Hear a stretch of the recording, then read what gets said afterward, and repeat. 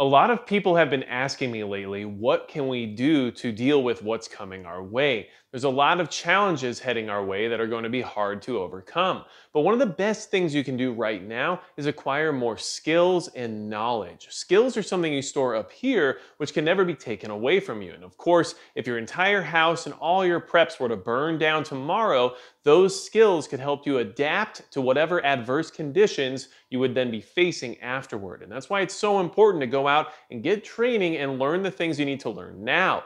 Basically, I am on my way to a refuge medical training here very soon. I'm very excited about it. It's a company put on by Bear Independent. If you don't know about his channel, check it out over here. But I'm going to get more medical training and learn how to use the gear within the first aid kits that I currently own. But to be honest with you, I'm not as proficient with that gear as I would like to be. And first aid is a skill that you should definitely be learning right now. And it might be the most important skill for preppers to learn because it's something that can be used no matter what the situation. And it doesn't need to be full on SHTF or some kind of existential crisis for us to use first aid to save somebody's life. First aid is required daily throughout the entire planet. People get hurt and people get injured all the time. It doesn't need to be during an emergency situation. So it's so important to be able to save somebody's life no matter what the scenario that learning first aid is imperative. And if you don't have first aid skills, but you have first aid equipment, you still might not be able to save somebody that you could have otherwise.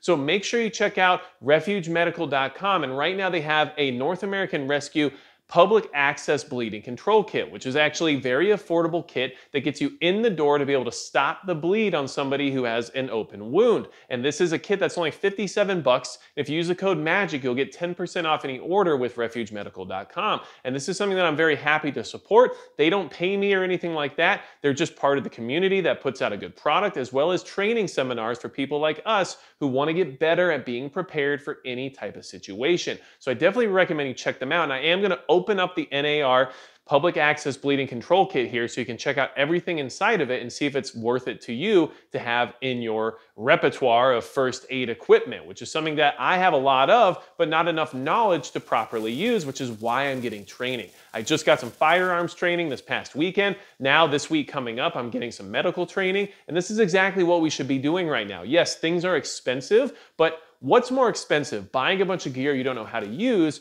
or paying for the training that allows you to actually be effective with the gear that costs so much money and takes up so much of your budget when it comes to preparedness inventory?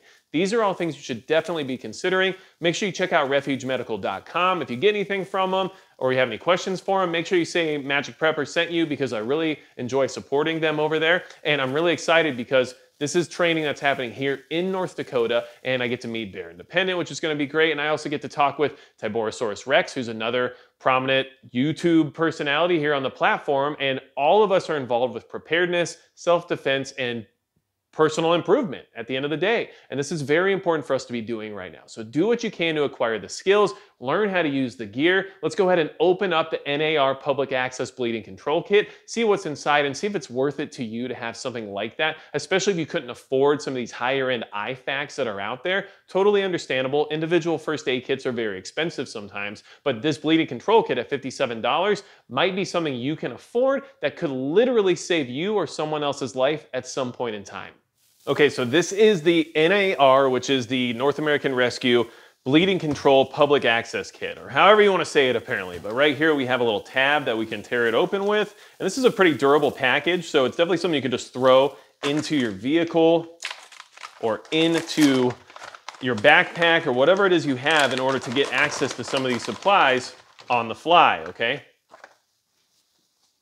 Now, we've got instructions right here, okay, for how to use the things within the kit, which is very important because even if you have the medical training in order to overcome some of the issues that somebody would have in the sense of a learning curve, you might not be the one actually administering first aid. You might have the kit, but then you go down and somebody has to help you. It might be very important for them to have this information and be able to use the products inside of this properly to save your life. So keep that in mind. Instructions are a good thing to have, all right? Now, we have a Gen 7 cat tourniquet. This is orange, so it's nice and easy to see, and that way it's also easily identified in case somebody else is using the kit and doesn't really know what it is. Say, hey, grab the orange thing. You don't have to explain that it's a Gen 7 cat tourniquet, you know? So this is good to have, and of course, if you don't know what tourniquets are for, I don't know what else to tell you at this point, but Google it or something, because you should know that by now.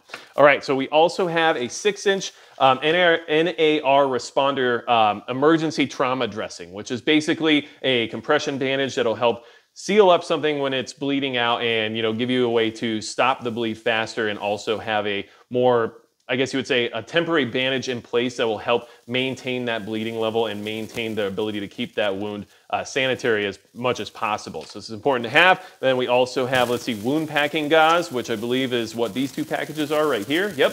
So wound packing gauze. We have first responder nitrile gloves, which are very important because basically you just want to make sure you're not getting any cross-contamination. If somebody goes down and you don't necessarily know them, they're not family, you don't know what their blood is like or what's in it, always important to have gloves to work with things, and it also keeps the area more sanitary based on what might be on your hands. Then we have the trauma shears, which are always good to have, and these are taped off for obvious reasons to keep it from puncturing the package as it would if they weren't taped off. But basically this gets clothes off of you if you need them to, so you can cut someone's clothes off very quickly. It can also be used to cut other items as well, especially if you're using something in the sense of bandage and you have to lower the length of the bandage or whatever it is. It's good to have emergency trauma shears, definitely important. And if you got to get clothes off somebody, which in large wound situations you generally do, very important to have, okay?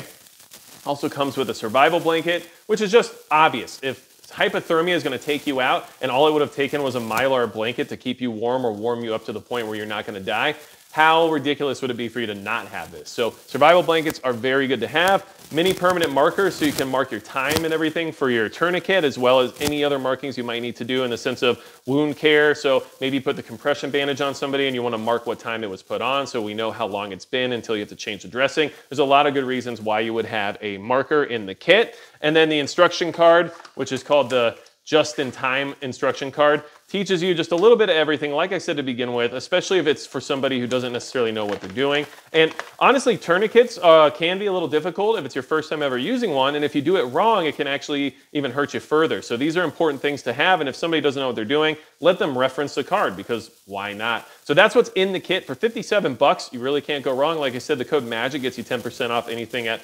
refugemedical.com, and it's really important for us to be able to spread the word, get the training, and have access to the equipment that we need in order to save somebody's life. Because like I said, it's not always SHTF that is going to require first aid. Sometimes it's just everyday life. I hope this helped you guys out. I hope this gives you some ideas. Please work on your first aid skills, as I am getting training in a couple days here with Refuge Medical. You need to be getting training as well. And that's going to be it for Magic Prep.